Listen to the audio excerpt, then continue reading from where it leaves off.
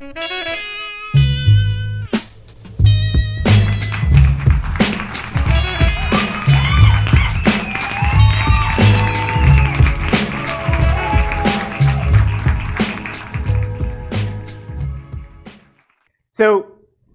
today's focus is on like how to actually then build the second major component of a query optimizer, of how to actually do estimations on what we think the system is going to actually do when it executes the query, like how much is going to cost us to execute the query.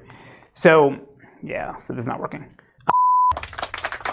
So the reason why we have to do this, right, is to be sort of obvious. When we talked about the cost-based search models from the last two classes, I said that there's this sort of black magic box thing that's going to tell us that here's what the expected cost of executing this particular query is. And again, it's an internal cost. It's not something that's meaningful outside of the database system. I mean, you can't take MySQL's cost model, have it spit out a number, and then take Postgres' cost model and take that number and then make a comparison, right? This is completely dependent on the implementation of the system. And it's really just meant for us to be able to say, this query plan is better than this other query plan for some reason, which we'll describe going forward in this lecture. And therefore, that's what I want to use, right? So the other thing important to understand, too, this is also independent. This cost model is independent of the search strategies we talked about last time, meaning whether we're doing top-down or bottom-up, it doesn't matter. Right? At the end of the day, we still need a cost model that still needs to make predictions about whether one plan is better than another. So if you're going to build a cost model, how would you actually do it? Well, there's a couple of different things you can include in it. So the first is the physical costs. So these would be what is the hardware actually going to do when it executes the query, right? How many CPU cycles? How many cache misses? All right? How much data you're going to read from disk, right? This is obviously dependent on the machine that you're running on and its hardware configuration, because as we saw in a couple of different examples, right? Whether you're using a Xeon CPU over a Xeon Phi, right, those CPUs have very different characteristics, and therefore the performance of your algorithms or your query could vary depending on what hardware it is. So this is usually pretty tricky to do because of that reason, because it's hard to actually build models based on all the different possible hardware configurations that could exist. The next approach is to do what I'll call logical costs, and these are where we're basing their cost estimates on what the operators in a query plan are going to actually do at a logical level. So a physical level would be, again, I read this many blocks from disk. A logical level would be, I'm going to read this many tuples from a table. Or my join operator is going to spit out this many tuples after the join. Or my scan is going to filter so many tuples. So for these, this is going to be independent of what algorithm we're actually using in our query plan. So this is only looking at the logical operators, not the physical operators, right? And this should be sort of obvious, right? If I'm doing a nested loop join versus a hash join, at the end of the day, both algorithms should generate the exact same result, right? The same number of tuples, right? Because otherwise I have problems in my implementation. And so therefore, we don't care whether for logical estimates, we don't care about whether it's one algorithm versus the other.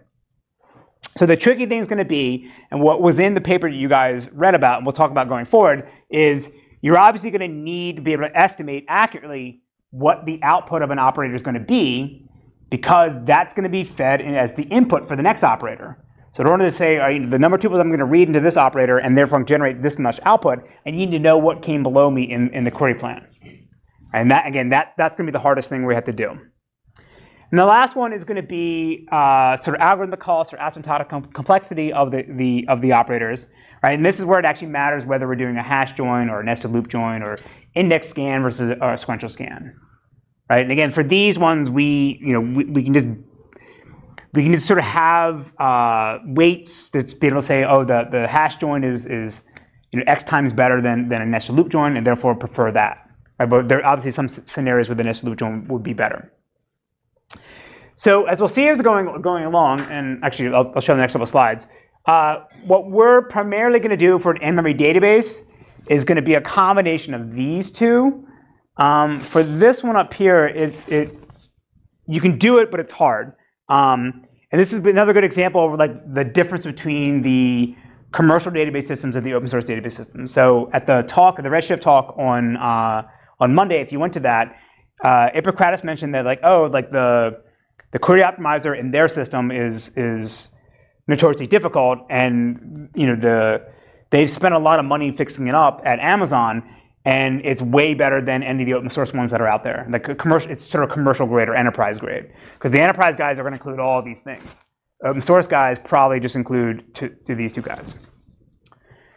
So for a disk-based database system, the most obvious thing that we care about is the disk, right? So at the end of the day, that's the most expensive thing, right? Getting things off of a spinning disk hard drive, or an SSD. So in this world, the CPU costs they're not negligible in the sense of like we can ignore them. But if your cost model only includes how many blocks of data how many blocks of data did I read and write from disk, that's probably going to get you 90% of the way there, right? Who cares what you actually do when you bring the data into memory? Like, just getting from disk is the most expensive thing.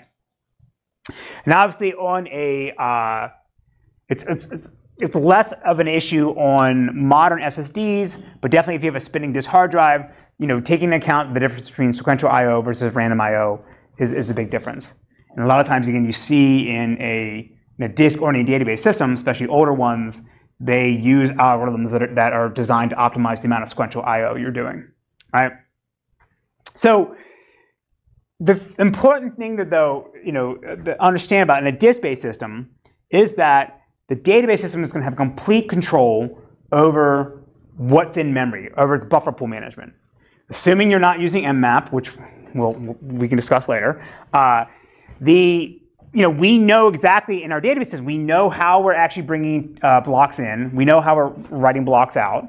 We know what algorithm we're using to decide what data is cold, what data we want to evict, right?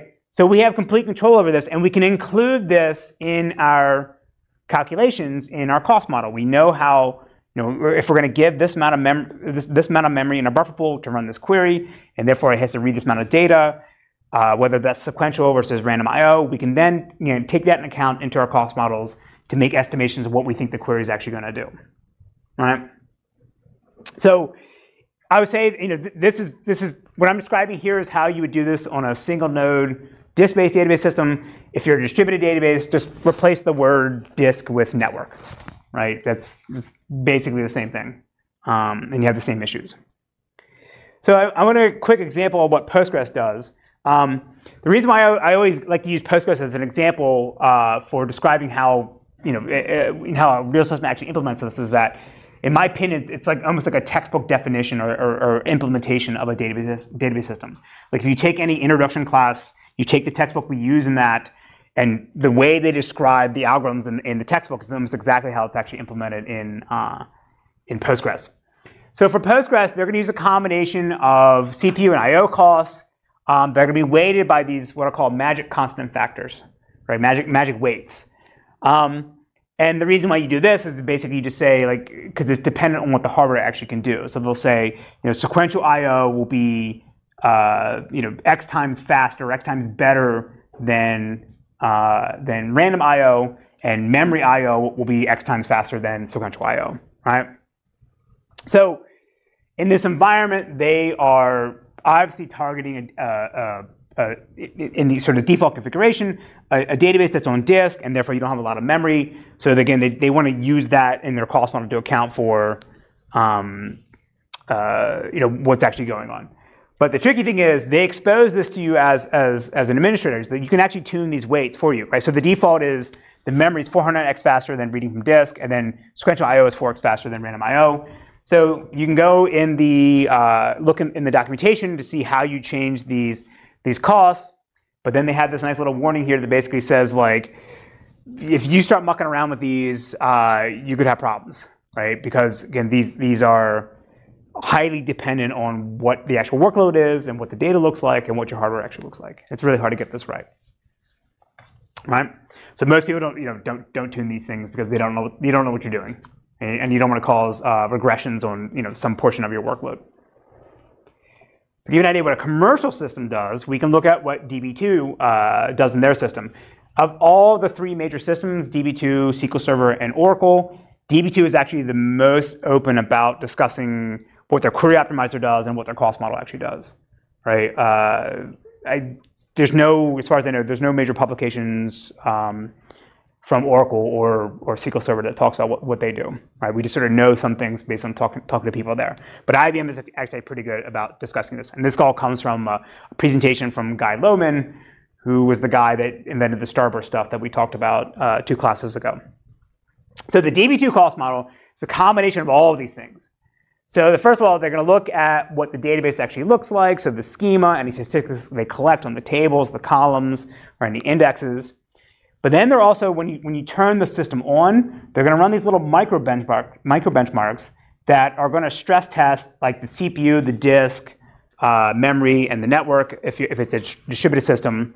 And they're going to use that to essentially generate the weights that I was showing you in the last slide for Postgres. So Postgres, you have to set these weights manually. DB2 tries to figure this out for you and tries to be real fine-grained based on what your hardware can actually do. But then also when you actually start doing cost estimation for the query that shows up, they just don't look at your query in isolation by itself. They also account for what other things are running at the same time, and then use that to determine what the effect of those concurrent operations are on for your particular query. Like if you're running by yourself, then you take all the memory in the world and you run really fast. But if the bunch of other queries are running at the same time, you're not going to get all the memory. So therefore, they take that into consideration when they estimate the cost of your query plan. Right. So again, this is it's way more sophisticated than what any of the open source guys do. And the Postgres one, as far as I know, at least the last time I looked, is much better than the MySQL one. It's probably the best open source. Yeah, it probably is the best open source query optimizer and cost model that's out there today. At least a year ago when I looked, I can't think of anybody else that got better. All right, but we care about in-memory databases. So what do? So from looking at the documentation and manuals of the major in-memory database systems, as far as I can tell, everyone does what I'm describing here. So basically, the disk is gone, so you don't care about disk I/O. Yes, you have the right to the log, but that's incidental. Right? That doesn't affect whether you choose one particular query plan versus another. Like if I update a table, like who cares? Like the disk is not considered in the cost of that, of writing up the log record, right? So at the end of the day, all the in-memory databases are going to do a combination of primarily how many tuples are being processed by an operator and how many tuples they're generating, and some basic weights to say hash joins are better than nested loop joins.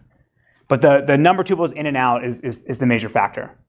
The reason why you can't actually do anything more fine-grained or account for how much memory I'm going to be able to use for my query in the same way you could with in a disk-based system is because we have no control over actually the cache management of our systems.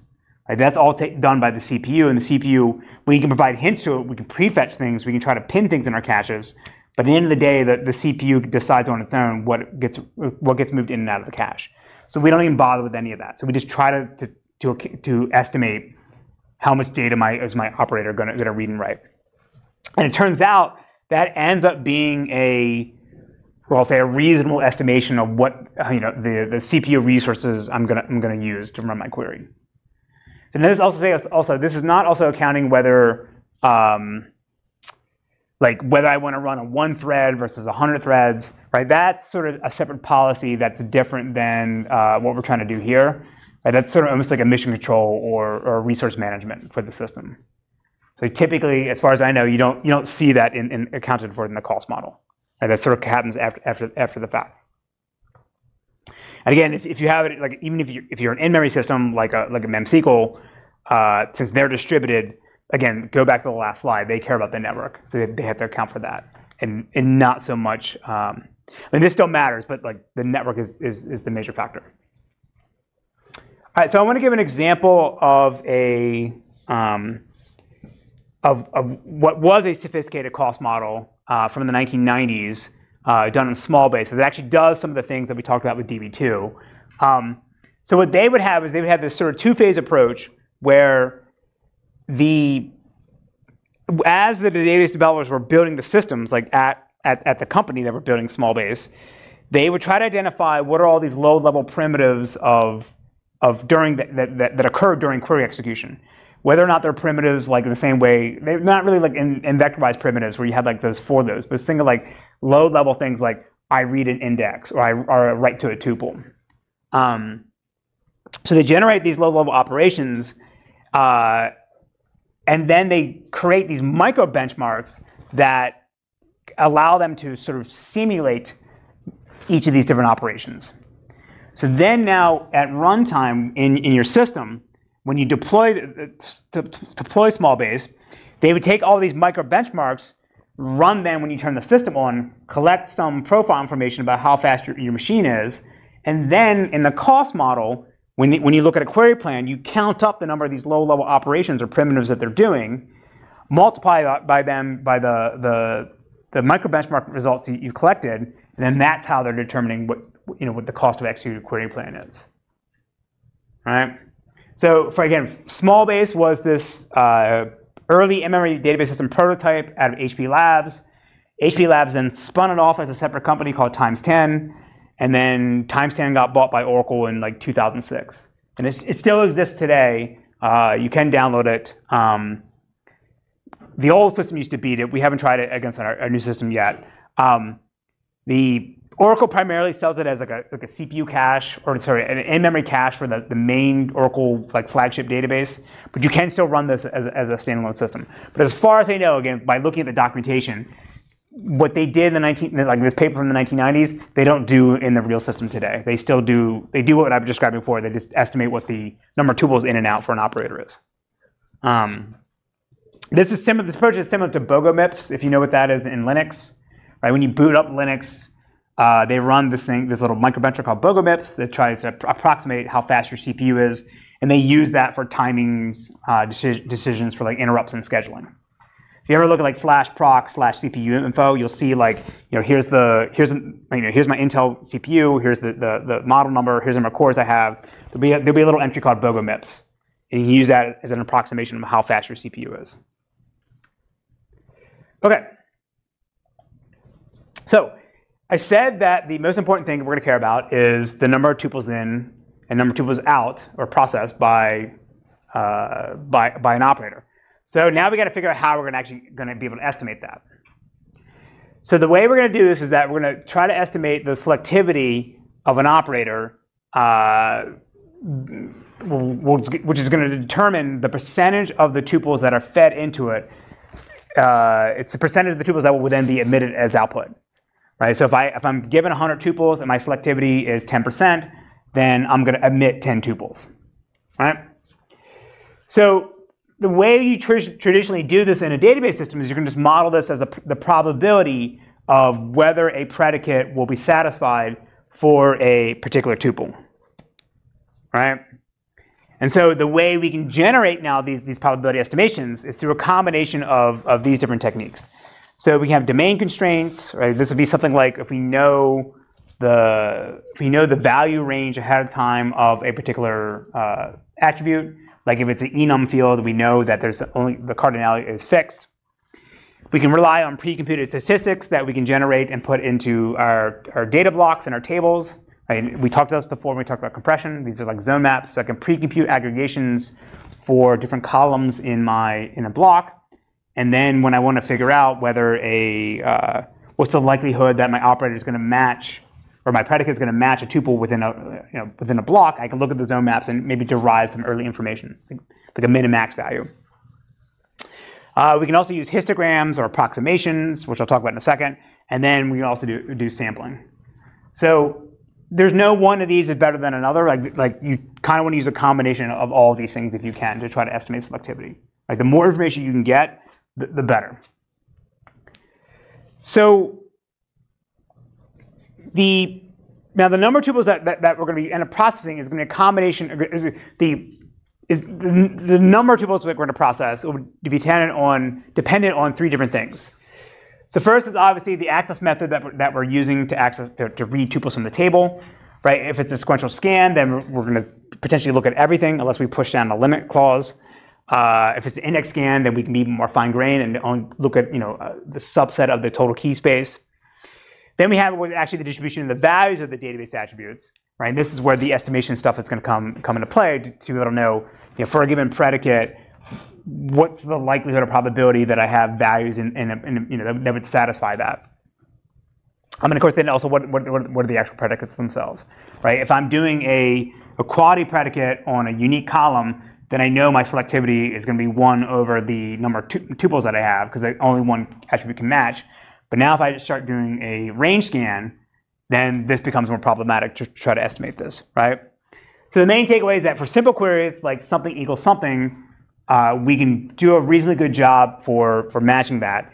If you start throwing in inequalities, throw in range scans, throw in disjunctions, then it becomes really hard. And again, the more data you can get, the better. So one approach, again, in the intro class, we teach you how to generate histograms, right? That's basically you run the analyze function or analyze operation in your database system, and that does a sequential scan of your table, and it computes some kind of histogram based on what values it actually sees. So that's the standard technique. What's been sort of more prevalent in recent years is to generate, instead of exact histograms, to generate what are called sketches, which are these approximate data structures that can give you a hint about what is contained in the data. So think of this as the Bloom filter is an approximate data structure, right? Because it can give you false positives, but it'll never give you false negatives.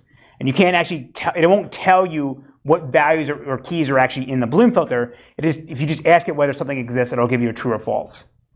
So these sketches are a little more complicated. Rather than giving you, simple true and falses, they can actually tell you values that could exist, right? But again, you could have false positives. I don't know what some of these. I don't know whether you get false negatives as well, right?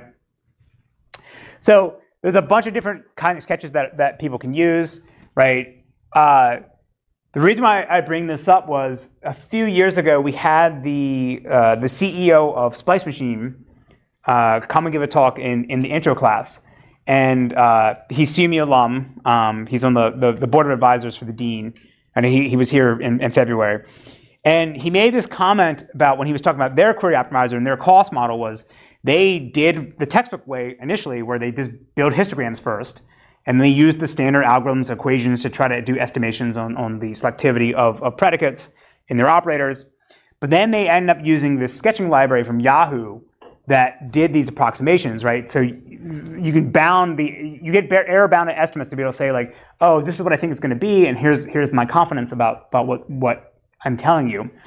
And they said that when they switched to using these sketches instead of histograms, the accuracy of their predictions and the robustness of their query optimizer, right, primarily because of the better cost model, the difference was quite significant. So I think they said in the old system when they were using histograms, they could do, the cost model would be okay up to like 10 tables per query, like a 10 table join. But when they added this, then I think they could go up to like 75 tables, which is, again, it's not I'm saying that's the right metric to use to determine the quality of your cost model, but that was sort of anecdotal evidence that suggested that using sketches was better than histograms. And in our old optimizer, in the old system, we ended up using histograms as well, we ended up using some of these sketches as well, but we never vetted it. We never actually measured how much better it actually was. And again, so this approach I think is also used in commercial systems. The other main technique to generate estimations about the selectivity are to do sampling. The basic idea here is that rather than look at these sketches or these histograms and try to approximate what the selectivity is, let me actually just take a subset of the tables I'm accessing, run my query on that, or run my scan with predicates on that, and then determine what my selectivity is, and then assume that my sample is a good approximation of what the total table actually looks like, and then now I have better knowledge about making my choices in my cost model, right? So there's basically two approaches to do this. There's like online versus offline. So the offline approach is you in the background every so often you generate this read-only copy of the table that you sort of put aside, and then you do, and that's your sample, and you use that in your cost model to predict the selectivity of your predicates, right? And then you have this sort of this background job that looks and says, well, how much of my data has changed, and then if it's above some threshold, then I go back and refresh my sample. The other approach to do this in an online fashion is when the query shows up and you go in your cost model, you actually go on the real table and run a little bit of your query now, and then determine what the selectivity of your predicates are. And obviously this becomes tricky because you have to, you're trying to do a cost estimation for running your query, but now you actually run something of the query, some subset of the query on the table, and that could end up being slow. And then you also don't want to slow down other transactions or queries that are running at the same time. So you want to make sure you run this on read uncommitted without updating any latches or locks to avoid interfering with anybody else.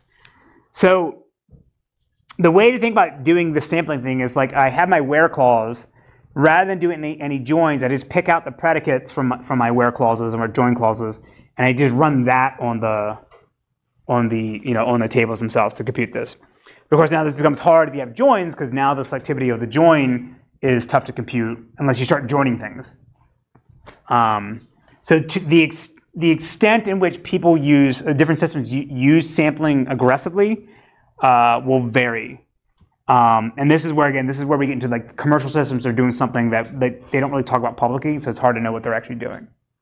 Right? But I know in the case for the paper you guys read, I think they mentioned this in the paper, SQL Server performs the best. SQL Server is doing a combination of histograms or approximations plus sampling.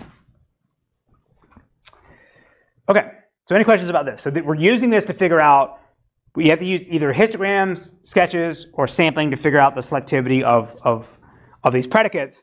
And then we can use that to compute the cardinality of our operators, which is then the amount of data that's being generated, right, as the output. Right? And the reason why we want to know what this is because that is then being fed as the input to our next operator. And the problem is going to be that the more inaccurate our estimates are for the cardinality, the selectivity of our predicates in these operators at the lower parts in the tree, then that's going to get amplified as you go up. Because if I'm off at the bottom leaf node, as I go up, that error gets carried over, and now I become even more off. Again, this is what you saw in the paper you guys read. All right, so the textbook way you would actually compute the cardinality is by modeling the selectivity, as I said, as a probability. And then you make the following three assumptions about those probabilities to be able to compute what the cardinality is going to be, the selectivity is going to be, right? And again, so I would say this is what I'm describing here is what we teach you in the introduction class. If you go read every single textbook about databases, this is what they would tell you. And hopefully they would say the caveat like, oh, this goes real wrong real quick. But people still do this, right? Because there's nothing else, right? The only way to get the exact cost of a query is actually to run the query. But that's actually super slow, so you can't do that. So you make these assumptions, you make these sort of trade-offs in the accuracy just to be able to get something that works reasonably well.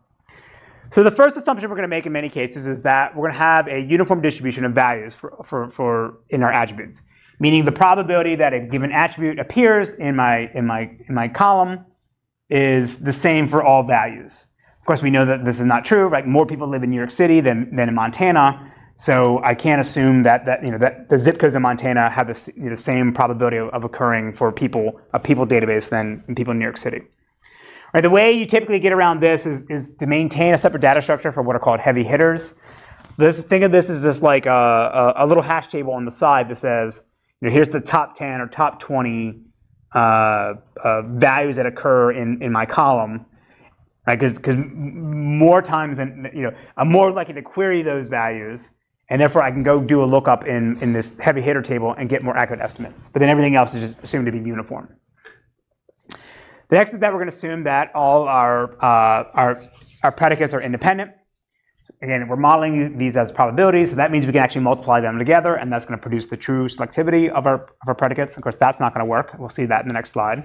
And the last one is that we're going to assume that the join keys for inner relations that we're trying to join on will always exist in the outer relation, right? This obviously doesn't work, and then if you start doing left outer joins or right outer joins, this becomes problematic. But again, this is another major assumption that people have in their cost model. So let me show an example of how this all goes bad. In this great little vignette, or this sort of this simple problem that was in a blog article from Guy Lowen. But I like this because it illustrates exactly all the problems that you have when you make all those assumptions. So say you have a simple database keeping track of cars, and you have in your database you have 10 different models like Tesla, Honda, Ford, and so forth, and then 10 makes: Tesla, Ford, Honda, Toyota, and then you have 100 different models. So like a Ford Escort is a model, or a Toyota Corolla is a model. So you have 100 of those. So if you have a query now that says where make equals Honda and model equals Accord, right? So we have a conjunction and two equality predicates. If you make the independence and uniformity assumptions from the last slide when trying to estimate the selectivity of this predicate, right? Then you're going to end up with 1 over 10 because we have 10 makes, right? So it's an equality predicate, so it's Honda can occur once, so it's 1 out of 10. And we multiply that by 1 over 100, because again, we have 100 different models, and Accord is one model, so it's 1 over 100. So in this case here, the selectivity is estimated to be 0.001. But in reality, we know that Honda is the only one that makes in the Accord. So it's not, it's not this. It's not 1 over 10 times 1 over 100. These columns are actually correlated. Like if you have an Accord, then you have a Honda Accord, right? So the true selectivity is 1 over 100. So again, that independence assumption that from the last slide is going to make us be an order of magnitude off in our estimations.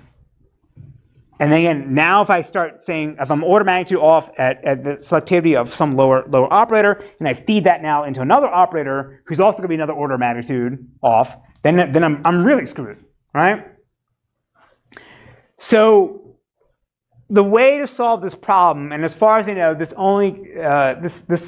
feature only exists in the commercial systems, is to do what are called column group statistics, or you're basically telling the database system that these columns are correlated, and therefore it should maintain statistics about them, and when it computes the selectivity during its cost model estimates, it should treat them as being correlated, right, and don't assume that they're independent, right? So again, basically the way it works is like the DBA has to come in and tell the data system, hey, these two columns are correlated. And then if the system supports that, then they can update their cost model appropriately.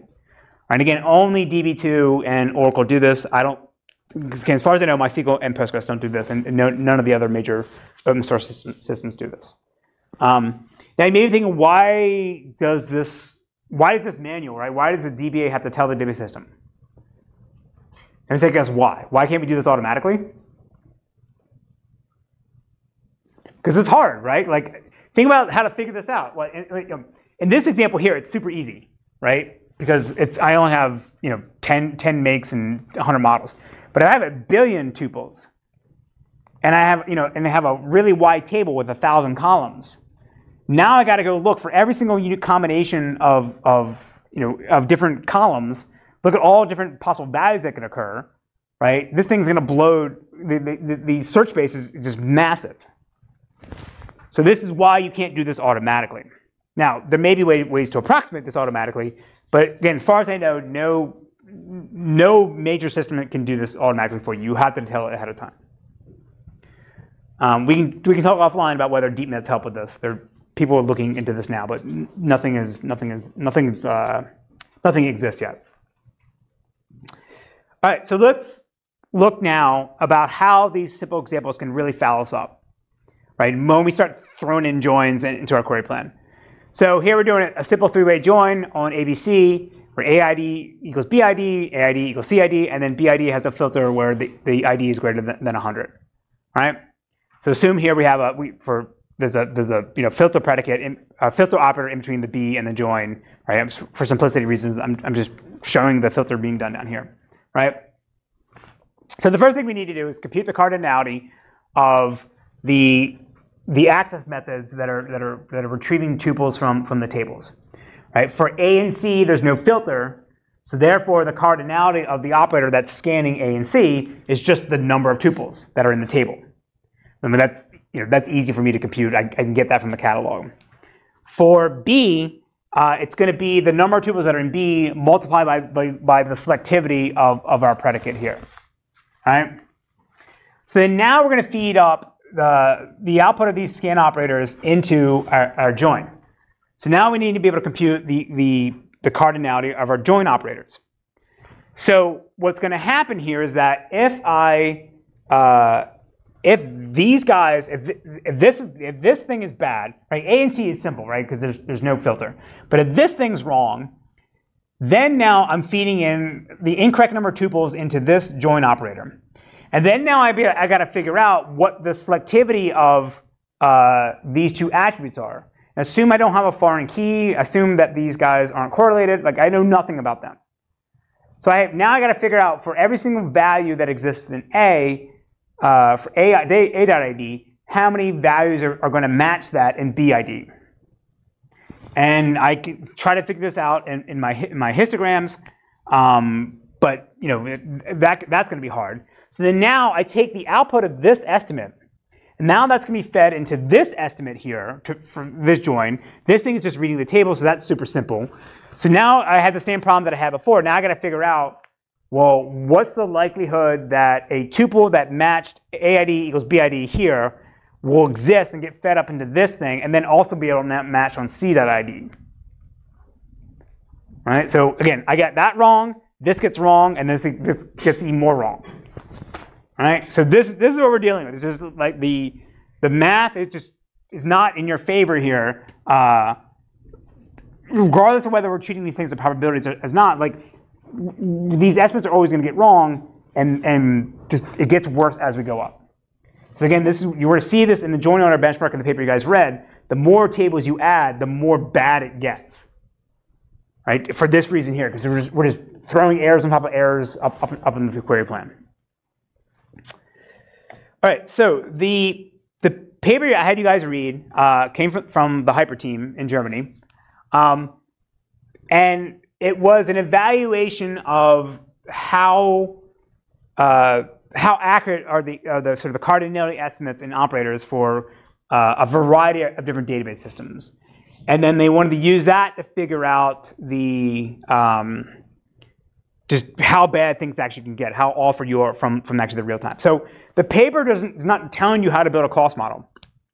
I sort of roughly sketched it out how to do this here. But it's just showing you what happens when the estimates in your cost model go wrong. And then they sort of propose some sort of design principles of building a database system, sort of what you should focus on trying to make the system more robust to deviations or errors in your cost models. So in the paper, they propose a new benchmark called the JOB, the Joint Order Benchmark. So in this one, it's actually based on, I think, the IMDb data set, so the movie website.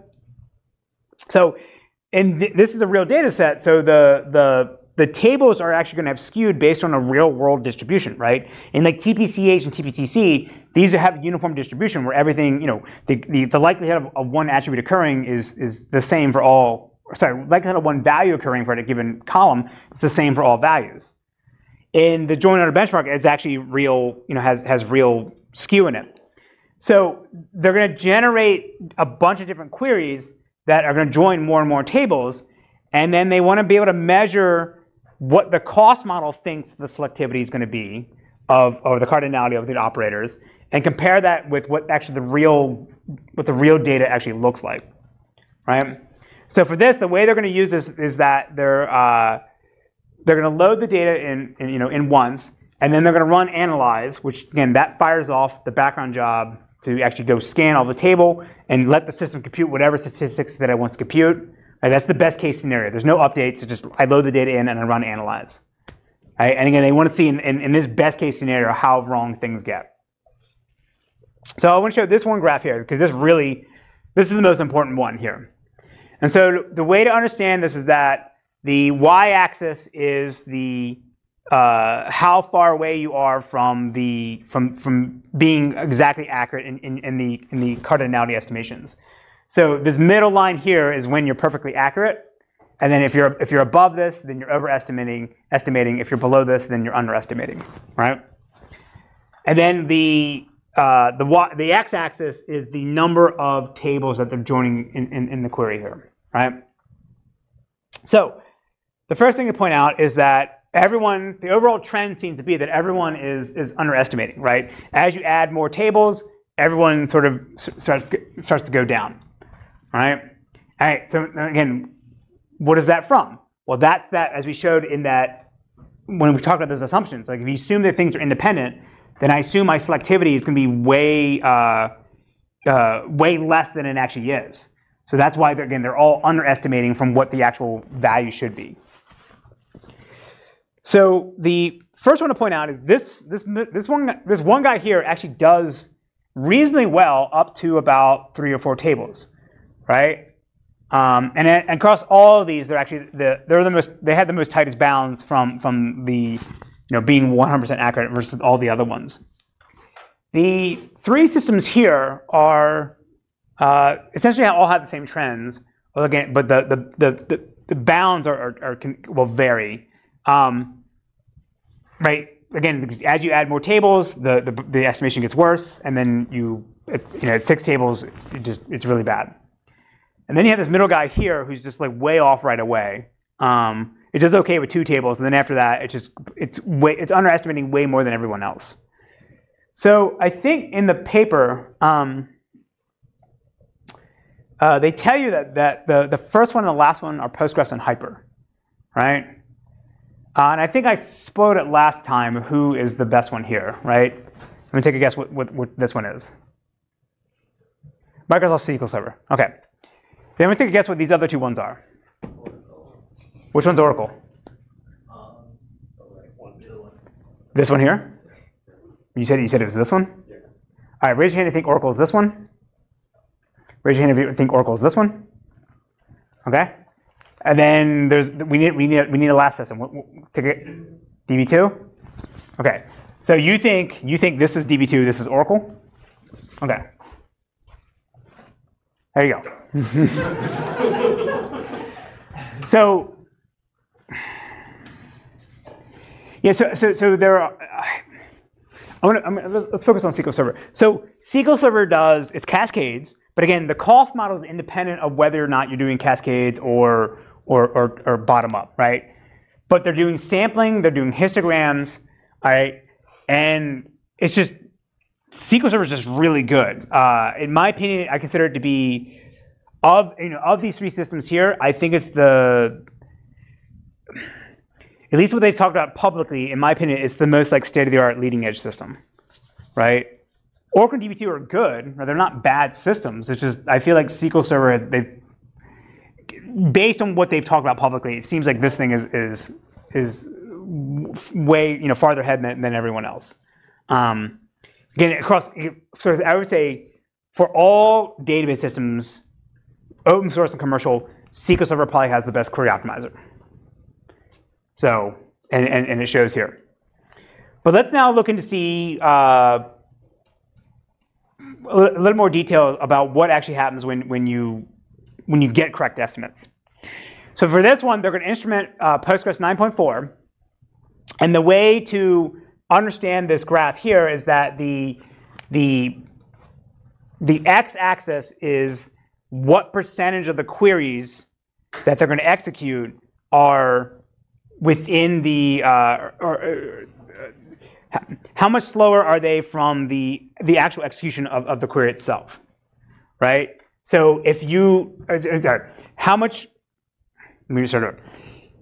They instrumented Postgres, and they made it so that rather than using histogram to estimate the cardinality of an operator. They modified the system so that whatever function says go estimate what the cardinality is, they replace that with a magic oracle that always gives them back exactly the correct answer every time, right?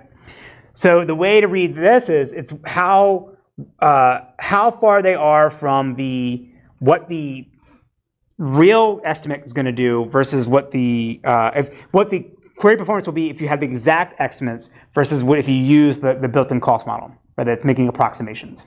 So if you're in this band here, 0.9 to 1.1 means that the performance of the query using the approximations is roughly the same of what you get when you have if you have the exact result. And then over here is like you're getting way slower as you go in this direction. And then this is what percentage of the queries in the total number of queries that they gave into the system fit into these different buckets here, right? So this shows you that when you're using estimations, that 60% of the queries are 1.2 to 1.1 or more times slower than the queries when you have the true cardinality, the exact estimations here, right?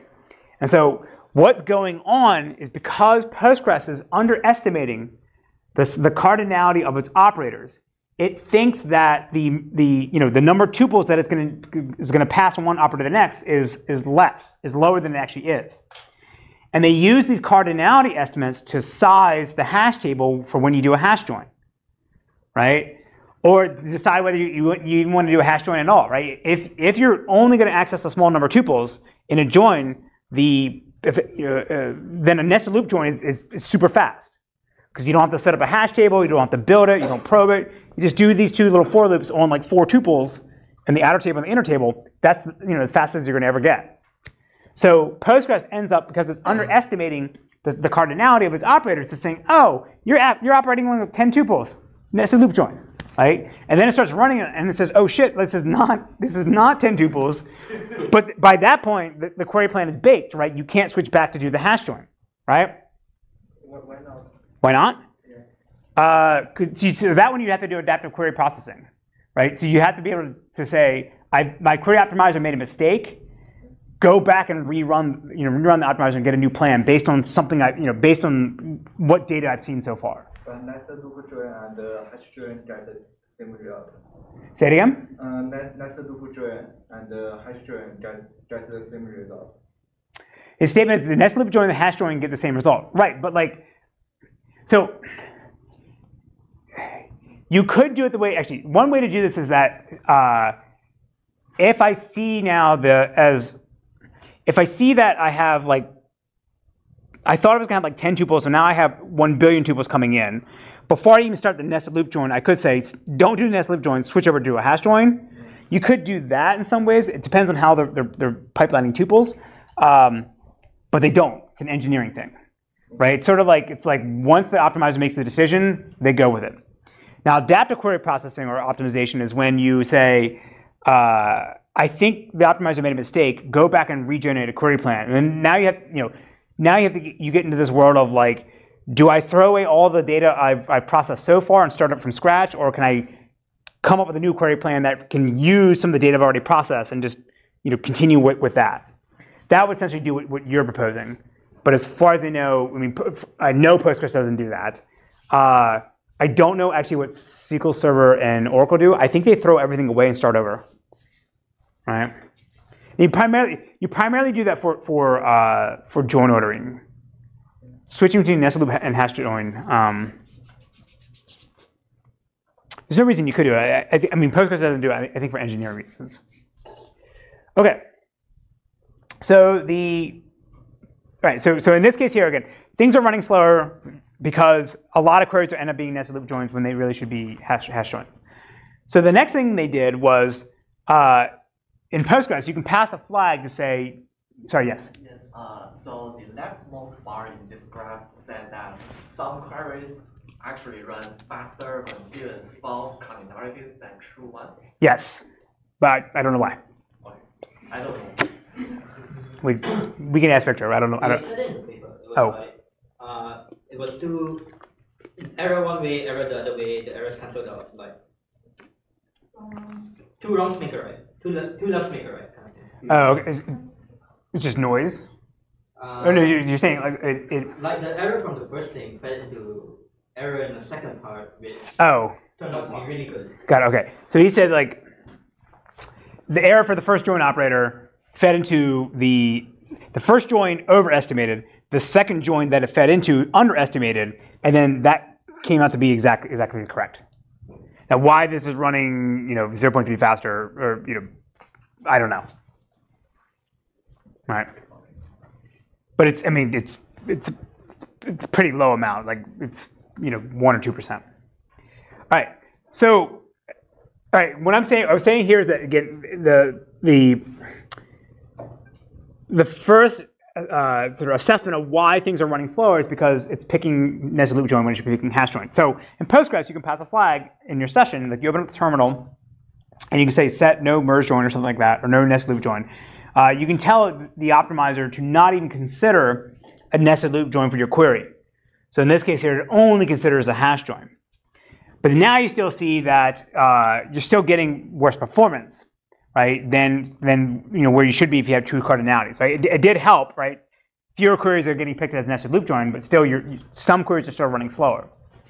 In this case, it turns out that in this version of Postgres, they were using the cardinality estimates from the operators to decide how to allocate the hash table when you do the hash join, right? So you say, I'm going to do 100.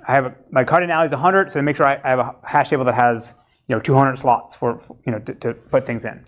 And so if you undersize the hash table, what happens is that, as we talked about, you end up with these really long. I think they were doing a bucket hash table. So you have these really long bucket chains that essentially becomes a sequential scan every single time you do a probe, right? So again, if you had correct estimates about what the cardinality was, then you could say, all right, well, my hash table needs to be this big because my data set's coming in is going to be this big. And then you don't worry about these long sequential scans. So to prove that this was actually the case, again, this was Postgres 9.4.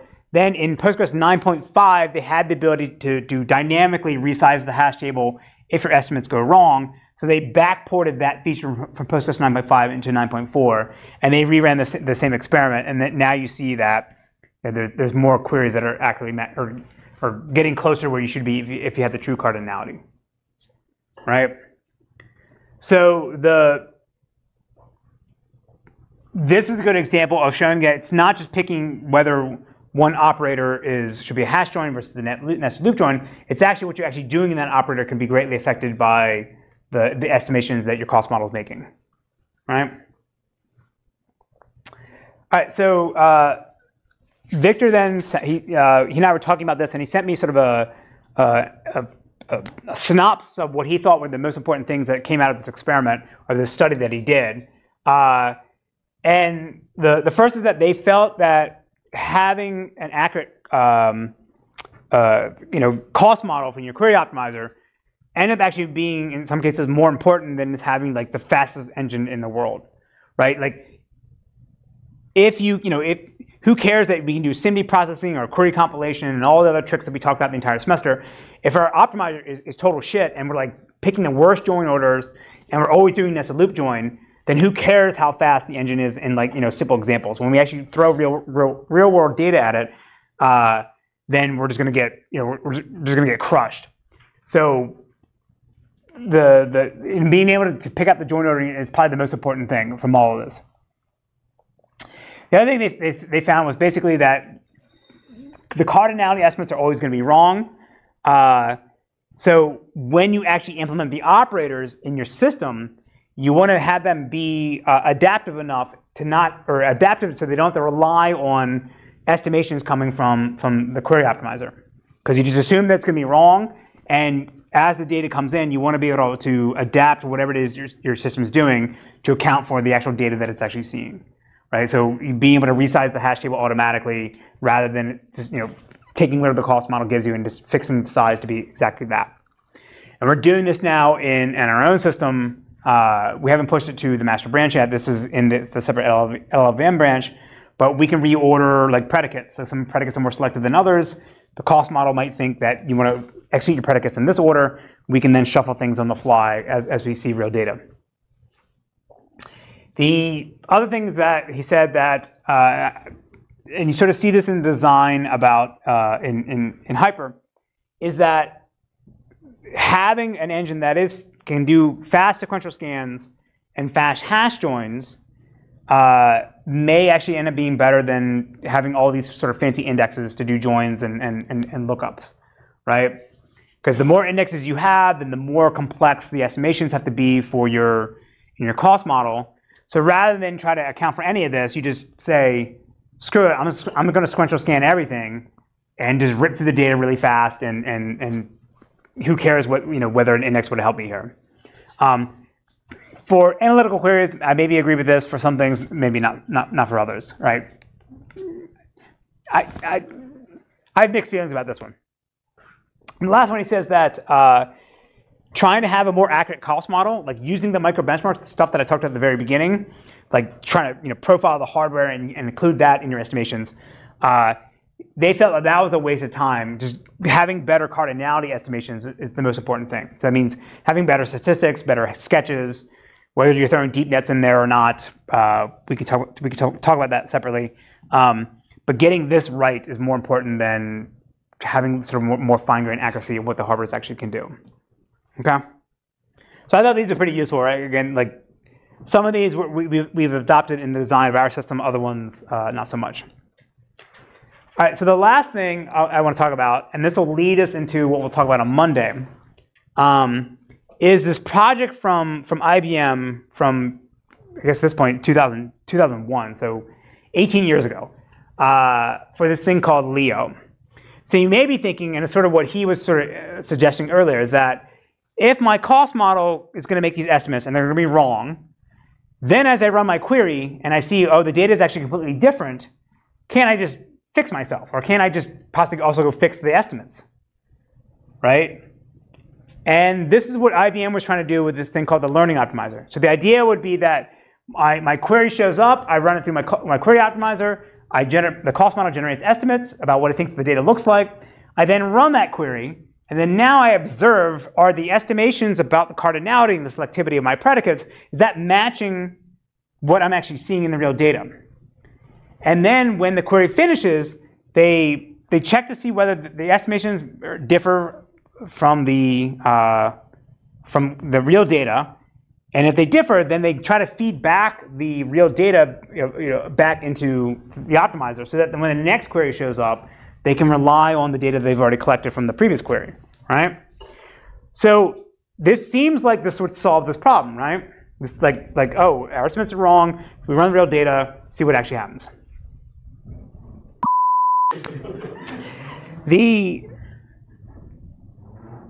I would say that every DB2 administrator that I've ever talked to, and I ask them about this, that they always say that the first thing they do when they install DB2 is they turn all this off, because it never worked.